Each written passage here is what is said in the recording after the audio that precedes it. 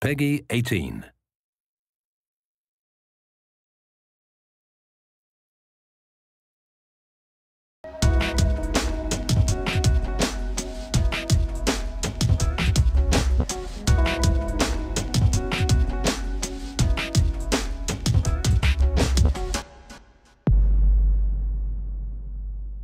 September 1998. Resident Evil 3 takes place behind the scenes of Resident Evil 2. The game is set in the same place, Raccoon City. The protagonist is Jill Valentine from Resident Evil. Jill was in Raccoon City to try and expose Umbrella's conspiracy. But she was too late and ended up having to plan her escape. She meets Carlos Oliveira, who helps her try to escape. And the two of them discover a plan to wipe Raccoon City off the map with a missile. They manage to escape from various enemies, overcome the terror of the T-Virus, and repel Nemesis, the monster that's been tracking them. But the helicopter they plan to use to escape is gone. Luckily, another guy in another helicopter shows up to rescue them. You might recognize his beard. After they escape, Raccoon City is hit by a missile. And with that, is lost forever.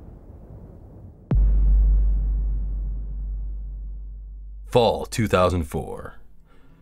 Thanks to his experience in Raccoon City, Leon S. Kennedy, the rookie cop from RE2, was made into a special agent under direct command of the US President.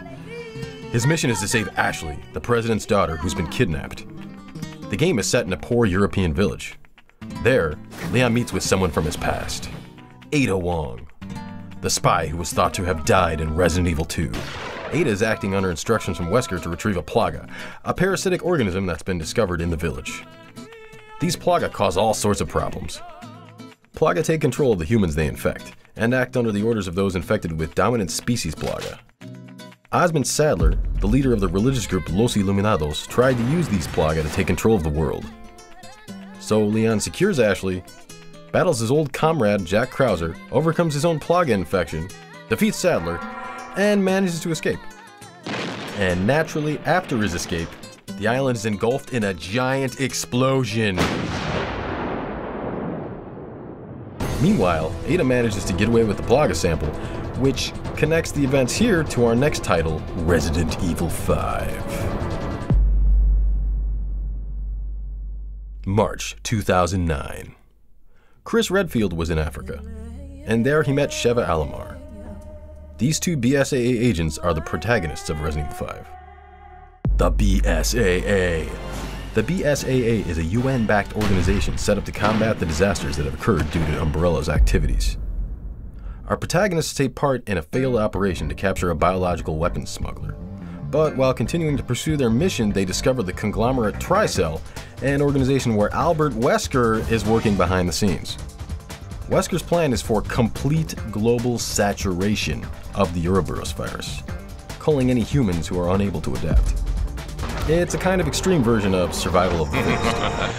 After fighting for their lives, Chris and Sheva catch up with Wesker and finally take him down.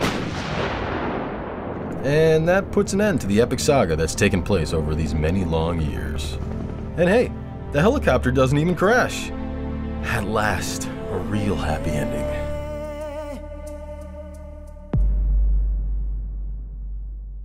(2012 to 2013). Resident Evil 5 may have ended happily, but it didn't end the terror. A series of incidents happened in America, Eastern Europe, and China, all at the same time. Resident Evil 6's protagonists are Leon S. Kennedy from RE2 and RE4, Chris Redfield from RE and RE5, Sherry Birkin, the little girl from RE2, and Ada Wong, the mysterious female spy from RE2 and RE4. Oh, and also, Helena Harper, Leon's colleague, Piers Nivens, Chris's subordinate, and Jake Mueller, who has blood ties to a certain other man. These 7 characters find their stories entwined in a tale that's far too epic to explain here, so you'll just have to play it yourself. Well, we've covered all 7 games from Resident Evil 0 to 6. Of course, there are lots of other games we'd like to cover, like Code Veronica, the Revelation series, the Umbrella Chronicles, the Dark Side Chronicles, and so on, but unfortunately those will have to wait for some other time. If this video has piqued your interest in Resident Evil, or if you feel like playing through the series again, be sure to pick up Resident Evil Origins Collection, a single package containing Resident Evil 0 and Resident Evil, on sale January 2016. There's no better place to start your Resident Evil adventure.